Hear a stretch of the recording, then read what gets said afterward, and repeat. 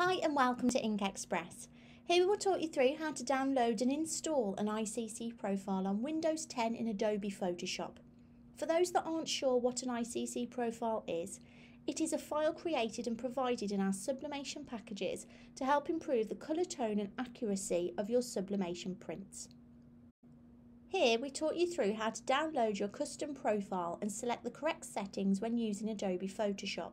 We provide all of our sublimation packages with a disk copy of the profile, but for those that don't have a disk drive or prefer, we can email it over and you can download it from there. So, if you are receiving your profile via email, you will need to click the download icon on the attachment and that will automatically save the profile in your downloads folder. Next, you will need to open your downloads folder. You will see the profile we have just downloaded, and if you right click, you will see the option to install profile. You won't visibly see anything open here, but it will have installed the profile in the correct folder ready for you to open in Photoshop. If you prefer to double check or to transfer it manually, then you can copy and paste the profile from one folder to the other by right clicking and selecting copy. You will need to navigate through the folders to paste it into the correct one.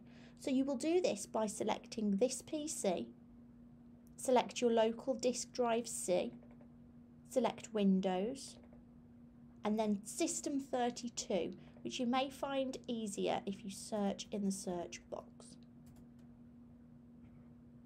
We then need to look for spool,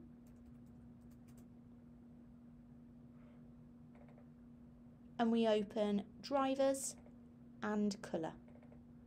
Here is a list of all the installed profiles on your computer, so you should already see the profile that we downloaded earlier, but if it is not listed, you can right click and paste. The profile is now saved in the correct place and ready for you to open Photoshop and apply the print settings. Here we open Photoshop with an image that is sized ready to print. We start by selecting File and Print from the toolbar. Make sure you have your printer selected in the Printer Setup section. Then we move to the Colour Management settings. Here we change Colour Handling to Photoshop Manages Colours. We select the printer profile as the profile we have previously downloaded, so this should be named IE_Inktext Sublinova and then your printer model. So for instance, we select the ET2710 profile as we are printing using that printer. You can see that rendering intent has four options. We generally use either the perceptual or relative colorimetric option here, but you can select any of these to change the final result. Next we click on Print Settings. We need to change the paper type to Epson matte and the quality to high. These would be the settings for the Ink Express Subli Sharp paper, but if you were using other Ink Express paper, you may require different settings, so you can check these on our website. Now we select more options, go down to Colour Correction, click Custom, Advanced, and select No Colour Adjustment, and then click OK.